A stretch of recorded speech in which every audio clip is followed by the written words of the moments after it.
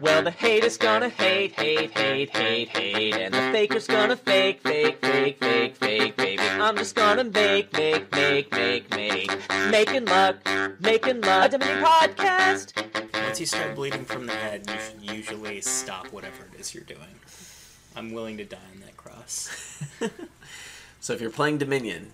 and your head starts bleeding, Yeah. you can pause, right? Like, you can say, Yeah, hey... if you're playing the bot, you can just Yeah. pause. But if you're playing a human opponent, you should probably say in the chat, hey, JSYK... bleeding from the head. Bleeding from the head. BRB. BRB. And JKLOL. they'll understand. Like, it's happened to them before, too, at some point, you know? Or it will. Yeah. I mean, you know. everyone is probably going to bleed from the head at some point in their lives. Yeah. I mean, that's probably true, Yeah. right? Like, depends how long you live. But at some point, you'll bleed from every part of your body, really. Yeah. Well. So, yeah. That was good. Yeah. Welcome to Making Luck, a Dominion podcast, where we talk about a card game called Dominion and also bleeding. I am Jake, and as always, I am in Adam's basement. Adam. Hey, how's my basement? It's good. It's nice and warm. It's starting to get cold here. Yeah. We had our first winter storm today. Oh, yeah. Did you, Yeah. almost die on the way here or something? No, but, well, I don't know. I wasn't really paying attention. I was on Discord, so I might have almost died. It wasn't, Were you wearing your seatbelt? yeah, I do wear my seatbelt. Okay, that's good. Yeah. I remember on my way home from work today, the snow was starting to pick up. Little slushies were on my windshield. It was a little scary, and I was thinking about, maybe we should do this over Skype tonight, but, No, man. but you're here. Yeah. I'm glad you are, because that makes my life a lot easier. Yeah, I would, if I die, it is a small price to pay for you not having to edit more pauses out of the podcast. Yeah. Yeah. It's really annoying. Yeah, no, I can tell. So yeah, I'm glad you're willing to make that sacrifice for the Yeah, podcast. And speaking of sacrifice... It was in the Kingdom we played. Yeah. So this episode, by the way, is going to be about Colony and Dominate, and just how those play into normal games of Dominion, how they're different and how they're the same. But last episode was about Market Square. Yeah. It's first blue card. Yeah, first blue card we covered. Yeah. And we had a kingdom with Market Square in it. We did, Yeah. and we played that kingdom, and we're going to talk about that. Yeah, it had sacrifice too. It had sacrifice, so Yeah. maybe we should read the rest of the cards. Yeah, go for it. All right, so this kingdom had Monastery, Market Square, Trade Route, Hideout, Sacrifice, Courtier, Merchant Guild, Mystic, Puka, and Raider, and it also had the landmark Tomb and the Project Canal. And, of course, because we had Puka, we also had Cursed Gold. So, once more for our audio-only listeners, we had Monastery, Market Square, Trade Route, Hideout, Sacrifice, Courtier, Merchant Guild, Mystic, Puka, Raider, the landmark Tomb, and the Project Canal. So, because, as always, we had Puka, we had Cursed Gold involved as well. Yeah, that messed with the opening a touch, huh? Yeah, I forgot. Somehow, I think I forgot about it every single game. Yeah. Like, I think every single time we sat down with this, I was always if I didn't draw out of my starting hand, I always got a different hand than I was expecting next, because it's just There were undue requests. I'm still getting the hang of Puka Cursed Gold shenanigans and how that affects the open. Yeah, that's a thing for sure. I wanna start off by saying there was something that I said last podcast when talking about this kingdom. Oh yeah, I was corrected many times on this, and I just want to make sure that the world knows that I had some trouble counting, and it showed. I said that if you play a Hideout and a Puka, that it's not draw because it doesn't increase your hand size. For the record, I didn't catch this either, but yeah. And that's just not true. I forgot that Hideout draws you a card, so you play the Hideout and the Puka, that's 2 cards. You have to trash 2 cards from your hand. So you're paying 4 cards, but you draw 5 cards, the 1 from the Hideout and the 4 for the Puka. So you actually do increase your hand size. Yeah. Granted, you have to line up 4 things. Yeah, I mean, it matters, though. Like, these are... Yeah. Well, you only have to line up 2 things, because... Well, you really only have to line up 3. You have to line out Hideout Puka and a treasure other than Cursed Gold. And then the 4th thing is something that you want to trash. So, yeah, but that 4th thing is, like, everything on this kingdom. And, yeah. So... Yeah, we already... I mean, we knew right away that Tomb was going to be pretty important here, because there's just so many sources of trashing. And Market Square, like we had hypothesized, is indeed great here. Super great. If you're going to trash 50 cards, you're going to need to gain some cards. Yeah. And Market Square will gain you cards, because you can play it and get a buy. Just buy a copper, that's fine. Or you can reveal it and get a gold. And then maybe you can even draw it and play it for the buy again. You can gain lots of cards. And in fact, all the other ways of gaining cards here are a lot less good. There's Courtier and there's Merchant Guild, and those just aren't nearly as good at gaining cards as Market Square is. Yeah. Now, you sort of have these 2... I mean, getting thin here is, like, trivial, right? Yeah. And you have these 2 kind of decks that we were talking about building. They're doing very similar things, but it's kind of just how much of each thing you do. There is the Spin Your Wheels Forever deck, which is basically just getting a bunch of these components working together to trash a bunch of cards every turn and get Tomb points. That is more effective than it sounds, actually. I didn't think it sounded very good when it was described. All it does is spin its wheels and trash cards and basically rebuy the coppers that it trashed. That's all it does, really. And it picks up some more components. If things are going well, you also have a Merchant Guild involved, so you're getting coffers as you do it. And it's actually not bad, because you keep up in points. Like, you're getting 3 or 4 points a turn, at least. And that means... Your deck is not getting any worse. Your deck's not getting any worse, so, like, what's the alternative? And that's the other thing we're going to talk about, is this deck that's going for provinces, basically, on the other side of the table.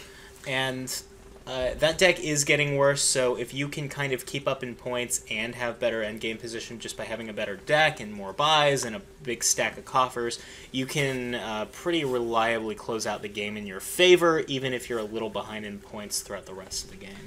So the Spin Your Wheels deck, that's like a Hideout Puka thing at its core, and then you throw in a Market Square and probably a single Merchant Guild. And maybe you still have a monastery, but maybe you don't. You're not really doing double Merchant Guild or anything. That's just... Not because you wouldn't want that, but because it's just, like, really hard to build a deck that could do it. Yeah, like, the coffers just... They don't matter quite as much. It doesn't really matter what you trash. You also probably don't want to get any more than 1 Merchant Guild as well. Yeah, I mean, we talked about how the only draw here is to line up 3 distinct cards... and that comes together to increase your hand size by 1 non-terminally. So, like, it's kind of hard to get to the point where you're playing more than 1 Merchant Guild. The first one's probably worth it just because you are spending all your buys every turn, pretty much. Yeah. Because you need to rebuy those coppers that you've been trashing, at least. Yeah. So, yeah. It's a big deal. Yeah, and... So the dream deck here, the dream iteration of what we're talking about is this deck that, like Adam said, is at its core playing a bunch of hideouts and pukas, and it's also, you know, revealing the occasional Market Square to gain a gold. That's not necessary. Remember, you have permission not to reveal Market Square. It's okay.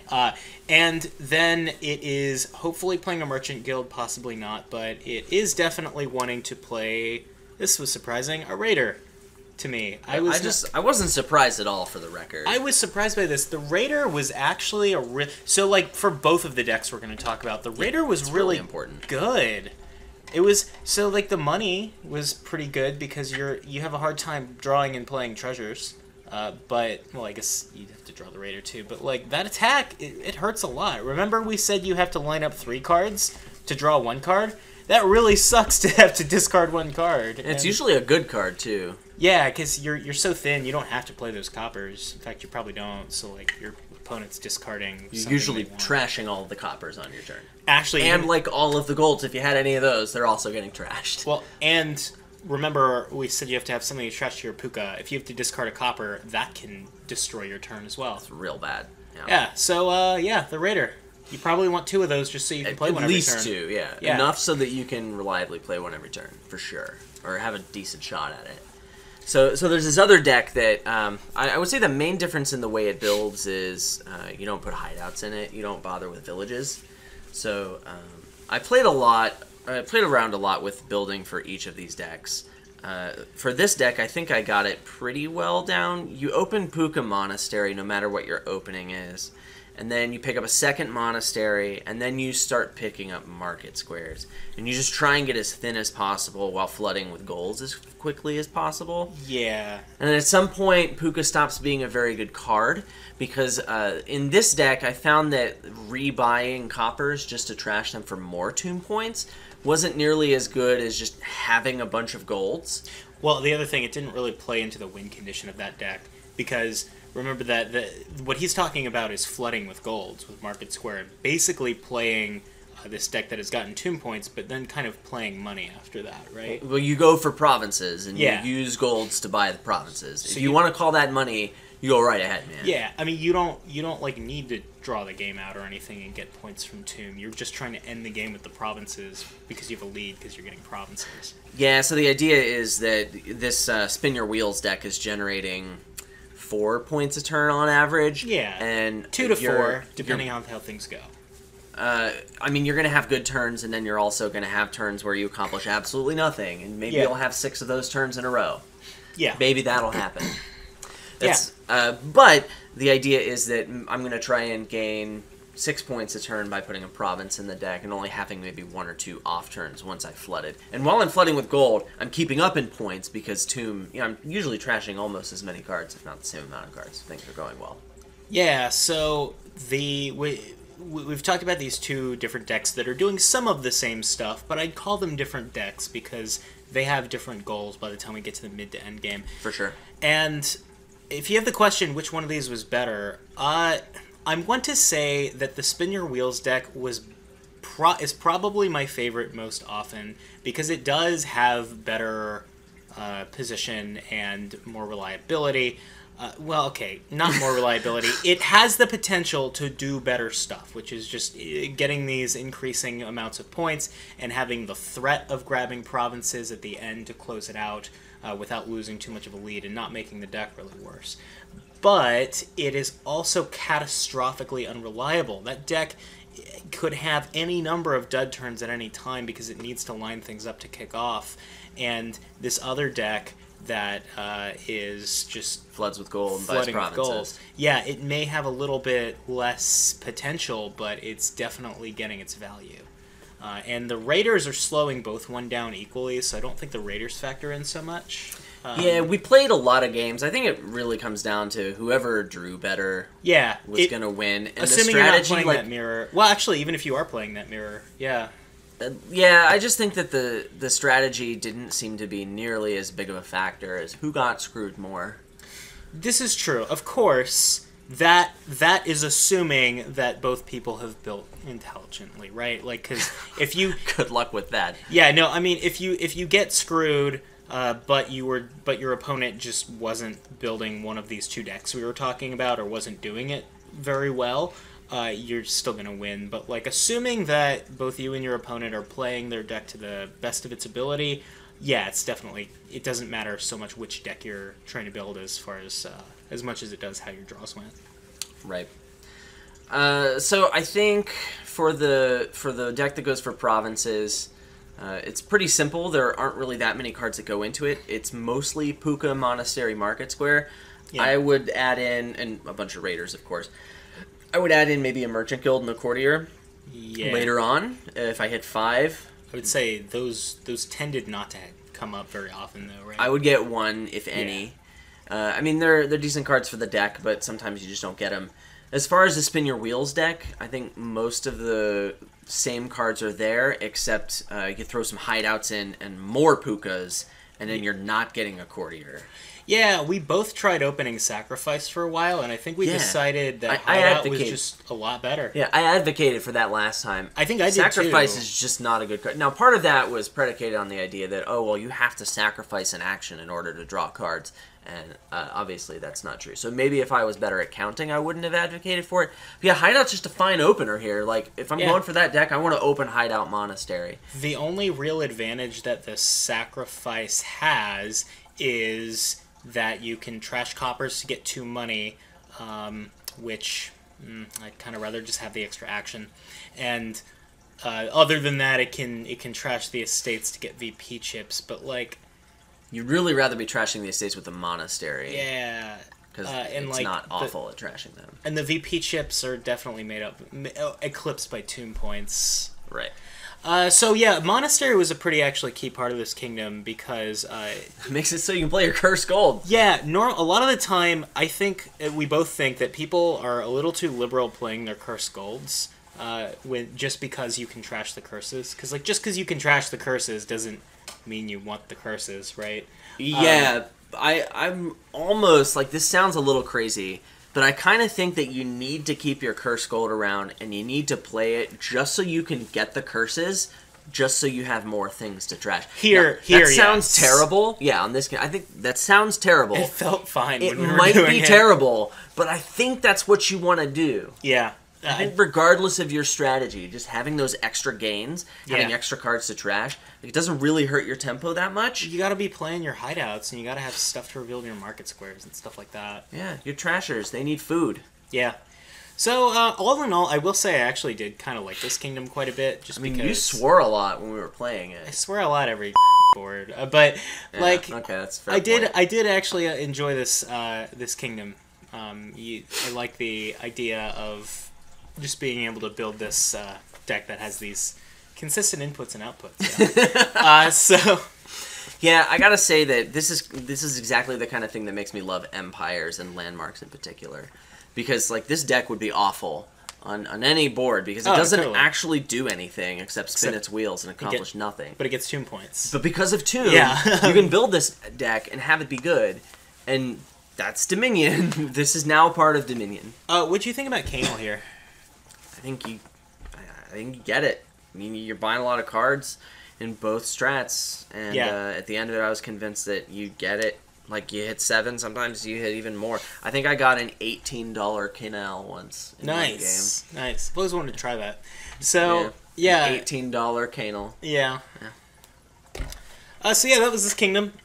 It's kind of hard to say a whole lot about it in terms of what was definitively best, because none of it was very good.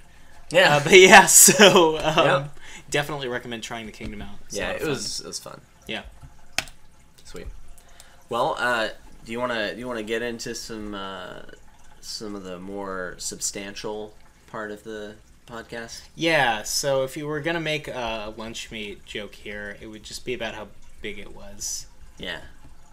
I'm sorry I said that. It's too bad we're not making a lunch meat joke. Yeah, I'm sorry I said that, but basically, again, we're talking about Colony and Dominate, and originally when we were outlining this, it was just going to be about Colony, but we've had Dominate on our list for a while, and a lot of the things that you can say, not all of them, but a lot of them that you can say about Colony and what it does to the game, Dominate does as well. This is just this extra bigger stack of VP that's more expensive than Province and gets you more points, but it's still got Province around that could end the game.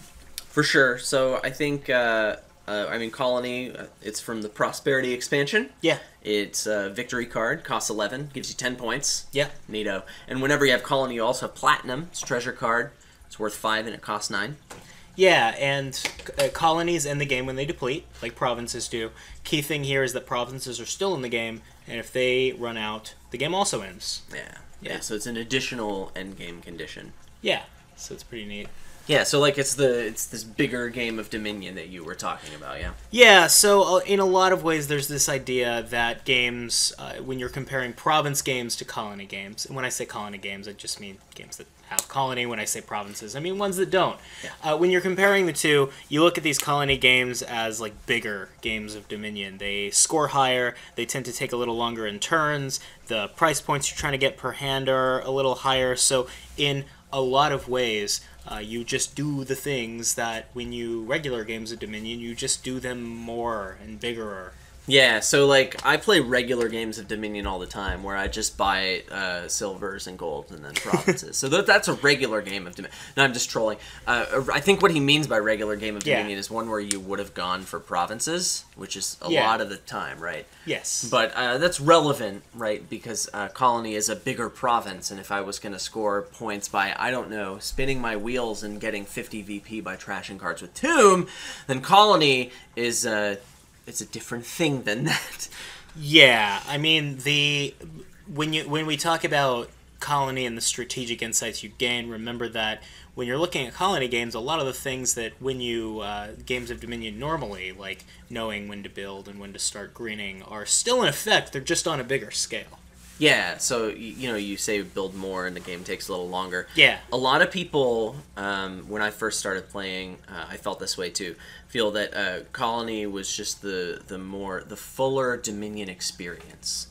Like, now that I have these Colony and Platinum cards, we can play the full game of Dominion. Yes. And we will just put these in every single kingdom because now we're playing grown-ups Dominion. Yeah, there we go. No, it's just different. Like, it's like my gaming group that's like, they really want to play Battlestar Galactica. And I'm like, why would you play that game? It takes 2 to 4 hours when you could just play Resistance, which is, they call it Avalon now, they reskinned it. It's the same game, it's a hidden trader, hidden loyalty game, but it takes 10 minutes, and they're like, well, we just want to put the chrome on it, which is a Cylon joke, right? So if you're into Battlestar, good for you. Yeah, it's just like Colonies that way. It's just like Colonies.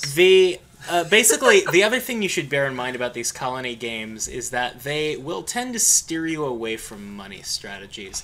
And that kind of comes with a game being like just bigger in general, because, a lot of the big ally of the money strategy is the game ending, because is the game end. So as we've talked about before on various means in the Making Luck family of media, the money is basically trying to win by front running. It's basically trying to get this lead and then keep it, and then being aided by the fact that the game is going to end before a deck that's building to do more can catch up. But in these Colony games, remember that you have to build a little more because the game is just going to take longer. Your goal is strictly harder in a Colony game, so these money strategies are going to be more difficult to have succeed. But Jake, I can still play money and still buy provinces and still end the game exactly the same. This is true, but your opponent's going to have more points. Yeah, so there's two factors here. There's two factors. Yeah. The first one is big money, or any money strategy. I apologize for saying big money.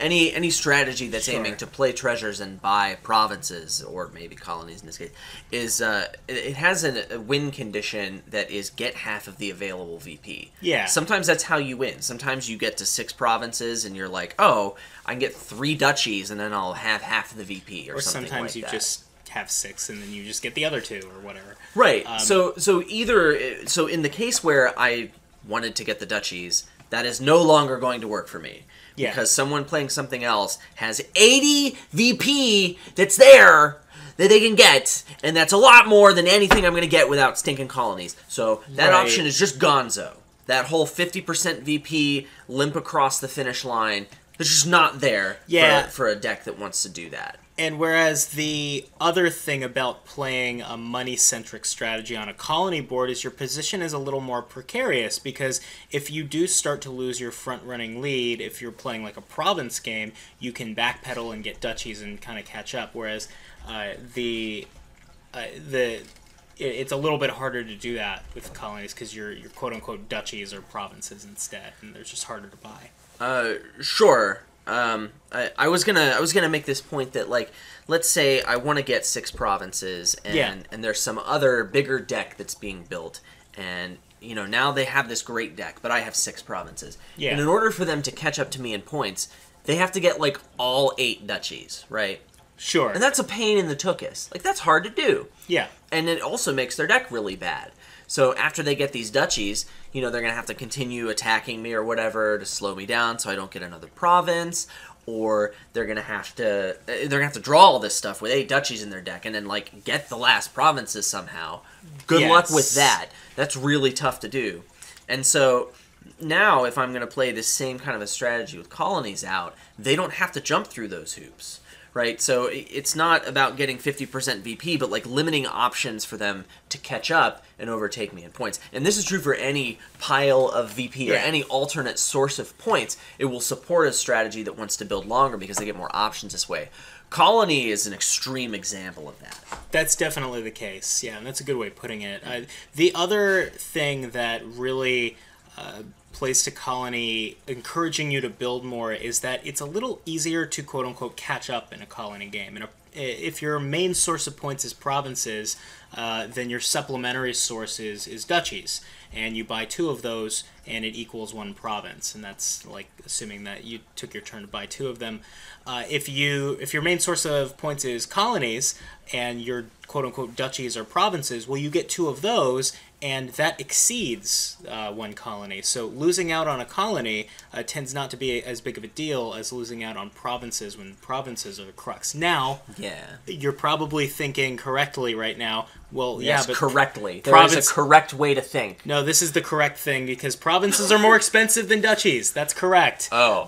And good so call. Good correct thinking. Having the 2 of those is harder than having a double duchy turn or a province game, and you're right. But basically what we're getting at here is, again, these colony platinum games are just telling you to build more in many ways. A lot of the advantages that a money strategy that's rushing to the end would have, it doesn't have those anymore. Yeah, like even if they want to get colonies, like there's still more points out there for them to catch up. And yeah, as Jake said, the provinces are better for that purpose if the faster front-running strategy goes for colonies than duchies would be if colonies weren't out and the front runner was going for provinces. Yeah, and when we're talking about building more, we're talking about getting to this point where you're drawing and having enough buys and payload to do that. Yeah, usually I think in this case building more just is aiming for higher payload turns, which typically means investing in more deck control.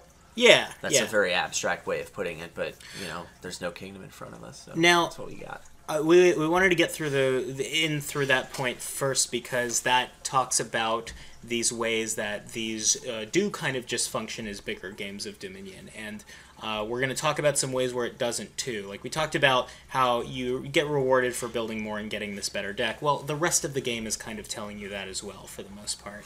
But now we can also talk about colony games and how the number scaling affects things that make them characteristically different from games without colony. There are some things that are qualities of a colony game, strategic qualities that make them a little bit different than playing to a regular province game. I have no idea what you mean by that. Good. All right, so moving on. Yeah, no, I mean the first one I want to get to is basically just in a colony game. Trashing your coppers is a little bit better. Oh, obviously, you want to be trashing your coppers a lot of the time in a regular game too, but a lot of the time it's a pretty low priority, and if the copper trasher is really bad, like your only options are like miser or stonemason or trade route to trash your coppers, and you could maybe get by without trashing them, you just kind of elect not to do it. Whereas in a colony game, even if the copper trashing is terrible and you're on the fence, you kind of lean toward trashing the coppers just because it's so much more important to get them out of the deck. Yeah, I remember back in the day when Isotropic was around, and I was playing a lot of big money because that's what all the cool kids were doing. Right. You would play a lot of big money decks and find the enablers, and Moneylender I think is a great example of this. Sure. Because let's assume that you just get this one Moneylender, you never collide it with another terminal, it always finds a copper. So this is basically no opportunity cost. Yeah. You would just get it instead of a silver, but now you're thinning these coppers.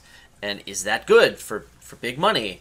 And without colonies and just a province game, it really doesn't make any difference at all. Yeah. Like, if the game is going to be just over... big money, you don't really care about thinning coppers too much. If the game is going to be over by the time you're worried about lining up a moneylender with a copper, then it really doesn't matter. Like, it affects the win rate so negligibly that, like, it doesn't really make any difference. And so if there's any opportunity cost greater than 0 for trashing your coppers and all you're doing is playing money, well then don't bother, because the coppers are bad, but like they're not so bad that it's worth it to go out of your way to trash them. And that's in a province game that we're talking about. Now, I think and that changes completely in colony games. Wandering Winder, in his episode that he did for us on money density, and he talked about what the impact of trashing a copper actually is in a money deck, and he talks about how it does give you a negligible increase to your money density when you trash a copper, but that increase is derived from the difference between the copper, which gives you money, and this other card, which gives you more money. So that the difference that you get from trashing a copper is that you're drawing a silver, so you have one more dollar.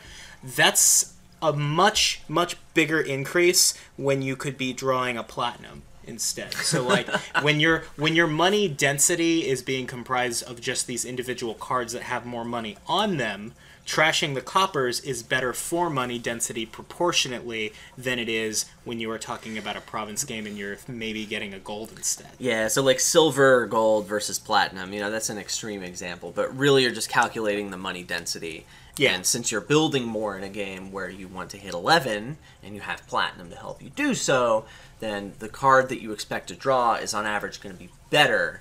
And so that's the mathematical foundation of like, that's why this matters more. Because the card I would be drawing is now better, and so the value of doing that instead of drawing this stupid copper that nobody likes is higher. Yeah. Exactly. The other thing is that these other kingdom treasures, that they get a little bit worse in colony games. Now, I'm not saying they get bad. I'm saying they get worse. And I'm talking about silver mostly and also gold. So notably, silver flooding gets worse. Silver flooding isn't great in a regular game of Dominion. Yeah, it wasn't great to begin with. That's just mindlessly gaining as much silver as you can get your hands on. But I think that was really only good in a province game when, like, either you can thin your coppers and then flood with silvers and have that not take forever. So somehow that happened. Or, like, you wanted to do something with the silvers, like go to Fatum or Gardens or something. BS like that. Something like that. The thing that I want to bring up is that you think about these extreme examples that are just illustrative. You draw this hand of 5 silvers, and that hand can buy a province. So if your goal is to buy a province, silver is helping do its part for that. Because you drawing one of the cards you would need. If you are drawing a hand of 5 silvers, that does not, however, buy a colony. Now, realistically, even in a colony game, adding a silver to your deck is still going to improve your money density. You're not going to get to a point where you have $2 per card or greater. It's very rare to do that. That's really, really important, because like it's going to be really hard for me to add so many silvers to a deck that wants to buy colony that I am hurting my cause. Because even if I am hurting my cause, doesn't happen. Yeah. Like, how could I be hurting it by all that much? Because I'm getting 10/11ths of the way there with the silver. Like, right. How many silvers am I really gonna need before this hurts me? Now that's true, and it illustrates. I bring up that point of like drawing these 5 silvers as an unrealistic example. That's not saying that the silvers are bad. It's just saying that they're worse. So the other really big aspect of colony games would be that the provinces still do end the game by emptying, as we alluded to. You think about the province game, you have these provinces which are the bulk of your points, but you have these other piles of points that supplement your score but don't end the game. The supplementary score pile could end the game in a colony game, though, so it makes playing around it a little weird. You have this option really kind of to sometimes ignore colonies if you could end the game before they matter. Sure, I guess in this case, if you have decided my win condition involves ending the game, so I'm looking to end the game, and the amount of points I have while ending the game is going to be enough. I don't need to get 80 points. I'm fine with 40 points or whatever. So in this case, the provinces are easy to buy, so sure, go ahead and go for that. It's a little strange for me to imagine something like that because, I guess my opponent would have to be building towards maybe like a Mega Turn deck that's going to score all of its points. You just have to cut them off before they can get there. Yeah, so we think about colonies being a quote-unquote better source of points than provinces, as in they're more efficient in terms of the amount of space they take up in your deck. Remember that's really only true. The provinces are really only worse than the colonies if we're assuming the typical scoring rhythm of a game of Dominion, which is a gradual sort of back and forth tug of war type scoring, where you're both like greening as you're both putting green cards in your deck at the same time. And you expect to draw those green cards. At some point. One or two or three times before the game's over. But like Adam alluded to, if the strategy is instead to score many points in quick succession and end the game over like a couple of turns, like a mega turn, or even we could get into like highways, or governor is one that like is weird with colony because it can end the game with provinces really quickly. Yeah, like a lot of the time the roles can kind of reverse. Like the provinces might be your condition to end the game, and the colonies might be supplementary scoring. Yeah, like don't get distracted by the shiny colonies just because there are more points. Figure out how you can win the game, and remember, if winning the game is ending the game soon, then aim to do that. Stay focused. Yeah, like when I am playing a strategy that is getting colonies but also wants to have a threat to end the game with Salt the Earth, I'm usually probably going to salt province over colony unless the colonies are already low, because I know that I can empty those provinces faster and make good on that threat that I'm making. That's an interesting case, because really emptying a card from a pile is, it costs you 4 regardless. Sure. I guess there's a higher upside for like, if I manage to spike an 8, then I can buy this thing and have more points and then still empty the pile I care about. On the other hand, there's the other idea that I'm taking a VP away from my opponent. That just seems like it'll never matter. Okay, I see the point you're making. Yeah, sure. The point is that provinces are easier to empty than colonies, so as we've been reiterating, if you are not so much trying to just end the game with more points, or get more points than your opponent can get, but your goal is instead to just end the game on your terms, which has you having more points, the colonies are a less appealing pile than the provinces. Yeah. So we were talking about this Megaturn thing, and that's one specific case. There are other ways that in regular games of Dominion, as we alluded to before, that I would find myself thinking the way I win this game is by ending it quickly, right?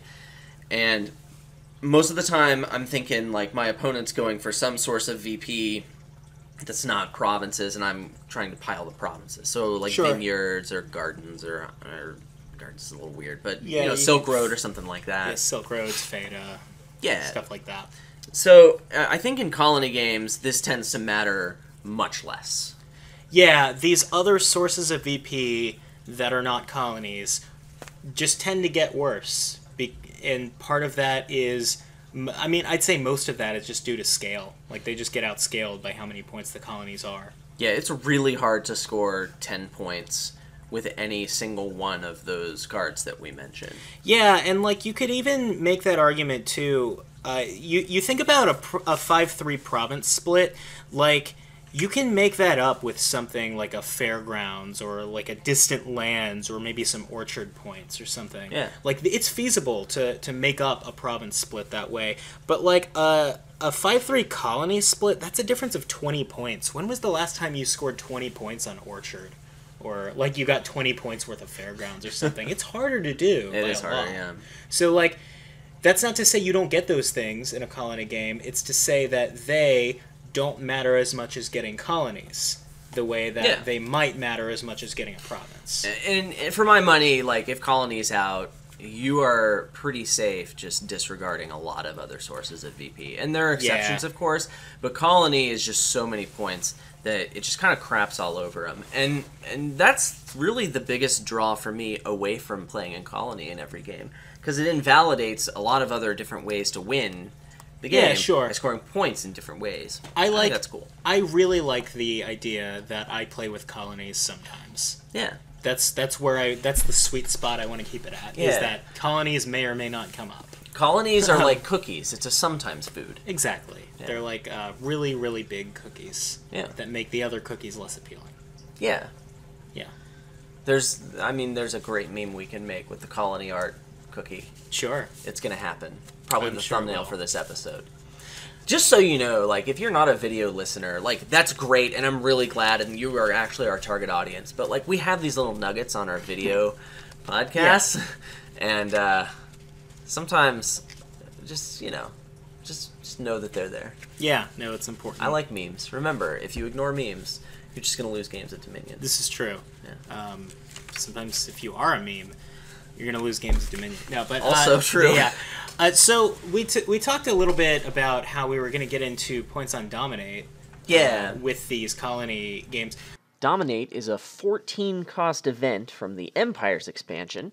It says gain a province. If you do, get 9 VP tokens. I think that it's safe to say that pretty much everything we've said so far about Colony also applies to Dominate, because it's also this big this big source of VP that outscales most other things. Yeah. It's different though for two reasons. One of them is that you still have this one game ending pile, which is the provinces, and taking a Dominate takes a province out of that pile, whereas like taking a colony doesn't take a province out of the pile or what have you. So you have this choice between going for dominates and going primarily for provinces, but not dominating. But know that they're eating out of the same pile. Yeah, so the math just gets a little bit different. Fortunately, on Making Luck, a Dominion podcast, we're pretty good at math, as long as it doesn't involve counting. Right. And when it does involve counting, if I have a calculator or a spreadsheet, I'm usually okay. So, if you have 2 dominates, it's the same number of points as 5 provinces. I think this is a really good starting point, because it's the same number of points, and that's 7 provinces, and in a 2-player game, that's most of the province stack. It makes it really clear to see who is ahead and who is behind, because if I have 3 dominates, I'm way ahead of the curve, and they're 5 provinces, they're just totally boned. So they're going to need to dominate to get points. Well, this is assuming that your opponent is just going for provinces and buying them, and you've been able to dominate. And the insight, and that just doesn't really work very well in practice. Kind of the insight you take away from this, because that's what you're up against. Yeah. I have to get 6 provinces before they can dominate twice effectively. Now, again, we come back to that point we made about the colonies, about how the provinces are an easier pile to empty than the colonies. It's much easier to buy a province than it is to buy a dominate. By a lot, yeah. If it is much, much more feasible to get provinces, then maybe take many more turns to build this deck that might dominate someday. Sometimes you can get to that mark of getting 6 provinces before they can dominate, and that'd be fine. So a little more on this in a second, but I want to point out that the Dominate deck, even with 2 Dominates versus 5 provinces, the Dominate deck is a much, much better deck at this point. Yes. So even if I only have 1 Dominate, if I know I'm going to get one soon, my deck is way better because it's only going to have 2 green cards in it instead of 5. And also, I've taken more time to put better cards in the deck, because I had to hit 14, I had to build a little more. Yeah. So my deck is much, much better, and if this is anywhere close to 2 Dominates versus 5 provinces, then the Dominate player is still at a pretty massive advantage. Yeah, if you are ever on the fence as to whether or not the Dominates are viable, you should probably go for them, because if you remember, you only need to get the 2 to just invalidate 5 turns worth of province building that you would have done otherwise. Yeah, you don't need to be sustainable, really. Yeah. I mean, if you just, get 3 madmen or something. Get some one Sure. shots or like apprentice some big cards, and then just have a couple of big turns, even though your deck isn't sustainable. Like Yeah. that can still be a valid path to victory. I guess typically you're aiming towards 3 dominates there, because then your advantage of having a better deck is lessened. But it's still pretty good because it's so many freaking points. Yeah. Now, there's another big difference between Colony and Dominate Yeah. that maybe you want to get into a little bit. Yeah, so Colony has Platinum there. Yeah, In every that's- game with no Kingdom support, I can hit 11 because Platinum's there. Yes. And Dominate just doesn't have that baked-in way to hit 14. You have to look for support from the Kingdom. Now, boy howdy, I can buy 5 golds, and I can draw my 5 golds and hit $15. I don't need your Kingdom for that, Billy Joe. So Adam was talking about buying golds, and he said that you could theoretically buy 5 golds. Boy howdy. And draw all of them and maybe dominate that way. But I think the point he's trying to make is that that's really unlikely. Yeah, I usually use that voice when I'm... Talking about something that's not going to happen. Yeah. So, don't plan on that. Yeah. You need something else. And I think what you need is some kind of plus cards. Yeah, without... The big thing on a Colony board is being able to increase your hand size. Hitting 14 on a 5-card hand is just really unrealistic almost all the time. So I said plus cards, and Jake said increase hand size, which is something that we call draw, right? Yeah, we did talk about 2 different things. I want to That's true. lessen the requirements here, because there's something commonly referred to as terminal draw, right? Yeah. Where you just play a smithy and you have no actions left. And Yeah. sure, you can hit 14 that way, and that's a lot more viable. That could possibly work. And then there's also cantrips, Yes. where you keep your hand size the same, but if I'm playing 10 peddlers, and then Yeah.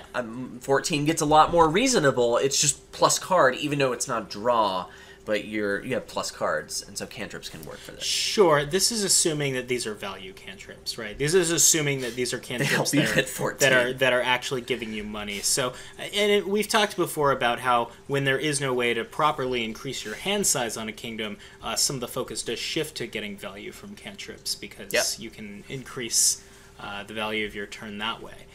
And so the cantrips do it, but the increased hand size is usually a much more viable and consistent way to do it.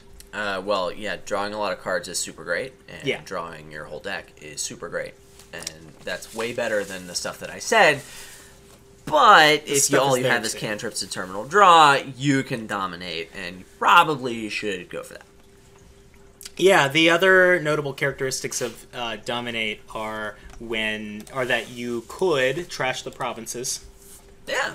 You lose less than half of the VP that you got from it by trashing the province after dominating, which comes up a lot when you talk about that fabled Rats Dominate training deck that we talked about in the By the way, that's not a good deck, but that we talked about in the Rats episode.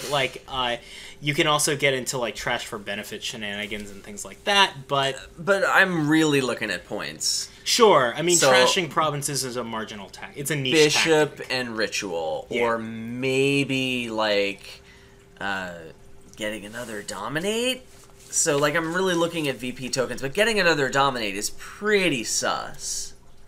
Yeah, sure. I mean, you think about something like Salvager, that's pretty good for it, but... Yeah, but you're just not scoring nearly as many points because you have to trash 6 points to get 15, so you're netting 9. This is fine, but I would really rather be salvaging a gold or something else that's expensive that doesn't lose me points, because points are Yeah. super great.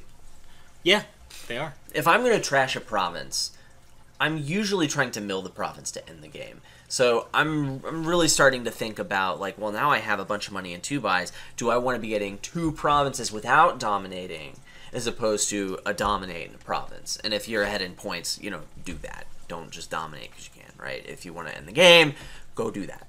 Yeah, you get into some interesting considerations when you, maybe hit $16 in 2 buys, and you're thinking about getting 2 provinces or 1 dominate. And if the game if it's close, if you could end the game this turn or next on a lead, maybe you take the 2 provinces. Yeah. So, Yeah, that's mostly we talked about Colony Platinum, and we got into a little bit of Dominate, which has a lot of the same considerations. And now we're going to talk about a kingdom, which is definitely going to force in Colony Platinum. Yeah. And we're going to be playing that and talking about our strategies. For sure. So I'll go ahead and read the cards in this kingdom, and then I'll give a little bit of commentary about it. So we have Lighthouse, Warehouse, Armory, Nomad Camp, City, Mint, Goons, Grand Market, Hunting Grounds, Expand, and of course Platinum and Colony. One more time for our audio-only listeners. Lighthouse, Warehouse, Armory House, just Armory, Nomad Camp, City, Mint, Goons, Grand Market, Hunting Grounds, Expand, with Platinum and Colony. Yeah, so this is interesting. I don't know for a fact that you will ever actually get a colony here. Or I'm pretty sure Colony's super important. And you're probably talking about Goons, right? It's important that it's there, but like this game is going to end on a 3-pile, like no question. This is going to end on a 3-pile. Don't you tell me what I'm going to do. I can tell you that if you don't do it, I will, and I'll win. But because you don't even know. You can't say that. I am saying that. I say this game is going to end on a 3-pile because you can. I mean, like if you start. Guy. Okay, so like there are two options. One is that both players you have like no cap on the potential that you can build to here. Like there's always some way to really be improving your deck, whether that's thinning or getting another city / hunting grounds, maybe getting an expand. Goons is obviously great, but like you can either start greening at a certain point and stop getting that like exponential increase to the expected value of your turns, and let your opponent just keep on building this amazingly better deck than yours, or you can just keep building forever until there's a 3-pile threat, and then end the game on a 3-pile. And I think both players are just going to be building until the game ends. So, a couple things. First of all, like you said, exponential growth. Okay, exponential is technically wrong. Not exponential. It is quadratic at best, and that is a huge, huge difference. I use the term exponential colloquially. By colloquially, you mean just wrongly, yes, right? Correct. Okay, That's great. What colloquially tends to mean. Okay. Yeah. I never thought of it that way. Yeah. But anyway, you need to have a points lead if you're going to end the game on points, and colonies are a lot of points. Now, I'm not saying that you don't also go for Goons, right? Goons is a lot of points. Yeah. And it's one of the very, very few sources of points that can compete with Colony in terms of just magnitude of points you can score, right? This is true. So if I let you get... I mean, there's City and Goons, right? If I let you get all the cities and all the Goons, you're going to play 7 Goons. And it doesn't matter how many colonies I have, because you can score that many points just with Goons, right? So I can't let you do that. You're not wrong about that, but one pile's going to be low. Cities are going to be out. And one pile's going to be low. A pile is going to be This guy. So we're going to get to this point before then that a pile is going to be low. Cities are going to be gone or low. And expands and hunting grounds are going to be floating around in the deck. I'm just really not convinced that a pile is going to be low. And at a certain point, we are...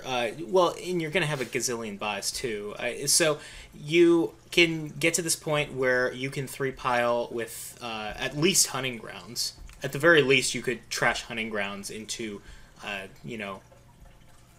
probably province, estate, only if you're ending the game. But, I don't think that the 3-pile is going to take too long to set up, and I think you're going to win the game on that before any of this other stuff matters. Now, if your opponent ducks and gets panic points, well, then you can sort of shift your tactics, but... Yeah, man, you're going to have to shift your tactics. I don't think that it's a good idea for the opponent to do that, because I think you're still in because they made their deck worse and you didn't. And you're in, similar places other than that. I don't think this game's going to end on colonies. I mean, I'm not going to tell you how the game is going to end, because I don't know what both players are going to do. I think the deck you're talking about is a lot slower to build than what you're selling it as. It's, by turn 4, you're off the ground, and you've got 4 goons in the deck, and you've got all the cities. Okay, great. So, I'm not saying you don't go for goons. I'm not saying you don't go for city. I'm not saying you don't go for Grand Market and Hunting Grounds and build this bigger deck. What I am saying is that Colony is a lot of points, and it's going to matter. And I don't know how the game is going to end because I haven't seen the way it played out. I think it's very, very likely that neither player ever gets a colony. Well, definitely that's no good. Like, at some point... Okay, well, we'll find out. I really don't think this matters at all. Like, this... I don't even care. So, like, I'm not even willing to die on this cross. I wanted to say a couple things about this kingdom. Sure. This is a design kingdom. Yeah. It was submitted to us by a new listener of the podcast, Hebra. It's the gentleman who organizes the tournaments in Michigan, the one that I went to recently. I actually played this board. You can stack your opening. After stacking my opening and getting a Nomad camp and a couple lighthouses in the deck, I got really lucky and woke up with 5 coppers on turn 3, got myself a mint, and I ran away with it. So I think that's by far the best strategy. Is to get really lucky. Yeah, it's to get really lucky. Remember, as we always say here on Making Luck, a Dominion podcast, if your strategy is to get lucky, that's the best possible thing, and you should do that all the time. That's true. Yep. That's Yeah, what we so always say. in all seriousness, what do you think you open here? I think like you want to get a big mint off early, but I wonder if maybe you open Lighthouse, and possibly get a Hunting Grounds really early to try to get a big mint as quickly as you can. So I like the idea, but Nomad Camp just seems like a better opening for that purpose. Are you going to... Yeah, but then you've got... Well, okay. Yeah. I want a Nomad It does. Camp, and I want a Lighthouse. So if I open with Does seem 4 better, on doesn't turn 1, I'm getting a Nomad Camp. And I'm probably just picking up 2 Lighthouses even if I hit 5. If I have a 3-4, I'm getting a Lighthouse, and then I'm getting a Nomad Camp. Like, Nomad Camp is a great card for the deck. It's so true. I want it super hard. But we agree that the idea is to get a Hunting Grounds really quickly, right? Well, Unless you get a 5 copper mint. I Right. want an expand. Really? Okay. Like, if I had 7, I would slam that expand and be very happy about it. Ooh, if I had 7 coppers and I had enough econ for this to be viable, I might get a 7 copper mint. I'm not talking about 7 coppers. Obviously, you get a mint if you can trash all 7 coppers. You have some econ in your deck. I'm talking about, like, I played some lighthouses. I have a duration lighthouse in a Nomad camp, and maybe, like, a silver or something. Yeah, and, okay. And the first time I hit 6, I happened to hit 7. I'm going to think really hard about an expand. That's the only way to get rid of estates, and that's going to help me set up for a later mint. You're not wrong about any of this, and that's all really reasonable. Yeah. I am thinking, my hunch right now is that it's going to be a little bit stronger more of the time to try to get an early Hunting Grounds to set up a big hand for a big mint early on, Sure. and then get the expand after that. I mean, that's more likely because it's easier to hit 6, but I just want to hit... I want to spike big price points, Yeah. is what I'm saying. So Sure. that's why I'm putting the Nomad Camp in the deck. The Lighthouse is really helpful because, you know, it makes the Goons attack hurt less, and also it helps you spike the big price points Yeah. by having the duration money out. Yeah, I was actually going to say, like, the Lighthouse is fine for spiking, but, like, I think the Lighthouse, the Goons is the main reason you're getting the Lighthouse on this board. Right. I would probably be getting silvers instead of lighthouses if it weren't Yeah. for Goons. Sure. Yeah, I think that's probably the case. But, I mean, Goons is there, and it's a big deal. I want a big hand size if I'm going to make effective use of Mint, and Lighthouse is going to help me. Yeah. Because I imagine I'll get attacked by Goons. Or, once I get Lighthouse coverage, then, you know, I'll be less inclined to get Goons against the guy who does that. So what do you think about Grand Market? It's a fine card. It kind of... I think you skip it. I don't know, man. Like, if I'm having trouble drawing my cards and I hit 6 and I need some payload, maybe I'll get it. Maybe. I mean, okay, so if you need the econ and you're light on terminal space right now, I could see it, You're but gonna like... beat pretty much the whole game. It's cities, man. Okay. Cities. Yeah. Okay, yeah. I can see No. worlds where I get it. I Yeah, can also sure. see worlds where I don't. Yeah, no, I mean, I'm not super confident you never get a Grand Market. I'm going to say that if you tell me you never get a Grand Market on this board, I'm not going to be very surprised because you have 2 other really important cards competing at the $6 price point. Really? Like, the word never? If you tell me never, I'm not going to be super surprised. To agree with the use of the word never? Yes. I didn't say never. I said I might agree with you if you said it.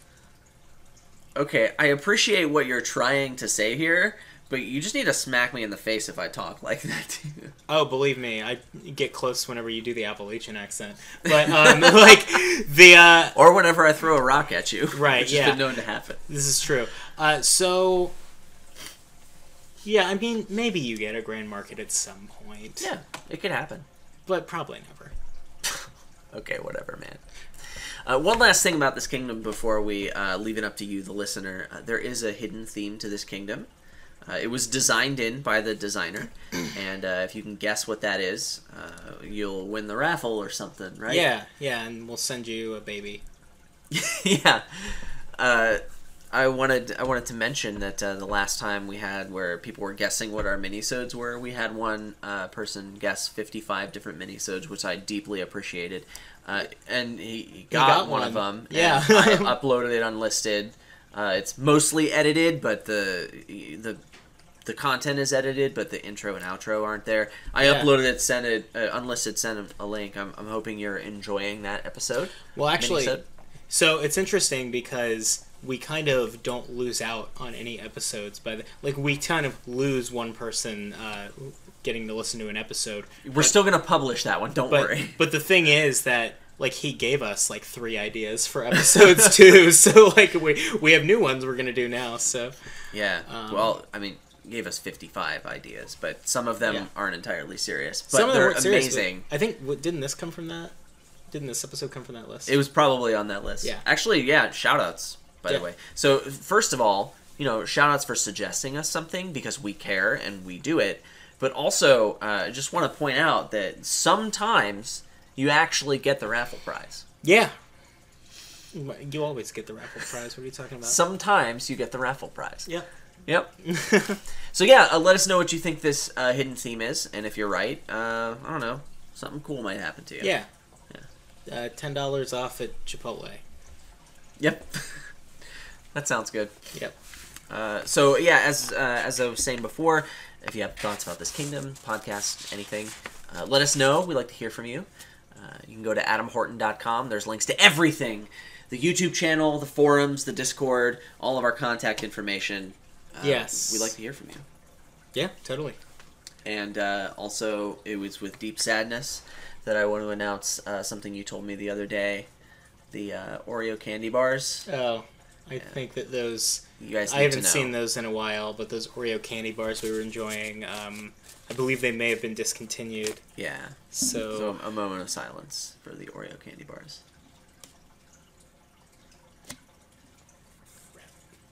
Rip in peace, Oreo candy bars.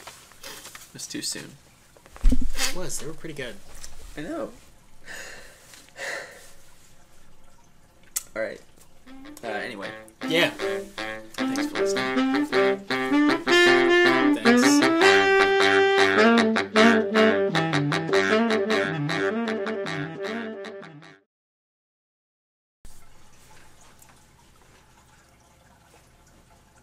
Hey. What's up? Oh, just doing my thing. Yeah. Remember when I threw a rock at you? Screw off. I gotta tell you, that was my favorite part of our entire experience, was throwing a rock at you. Yeah, that was, man, it's bringing me back to that time when you accidentally started climbing that wall. Oh, yeah. You got hit with a rock, and your head was bleeding. Yeah, that was pretty good. Yeah. It's like I threw a rock at myself. Right. I lost one might, and I gained one sanity. Because that's how that works. Yeah, and your wife lost most of her sanity at that point. Because... It wasn't even that bad. It didn't even hurt. It, itched more than anything. Well, the thing is, she didn't feel that part. She just saw the blood. Yeah, there was a lot of blood, it turns out. Yeah, when you hit yourself in the head with a rock, it tends to be that way. It fell from, a good 2 feet above my head. Yeah. And, But you really needed to climb that wall, I guess. And I was having fun until that happened. Yeah, even afterward, I felt like you were having fun until, your wife got involved and then said, hey, stop. climbing that wall. Cause well, yeah, you might die. I think I kept climbing it at that point, and Yeah. and then the rock happened, and she's like, "Okay, now you're really done." Right. I couldn't really argue with that one. This is true.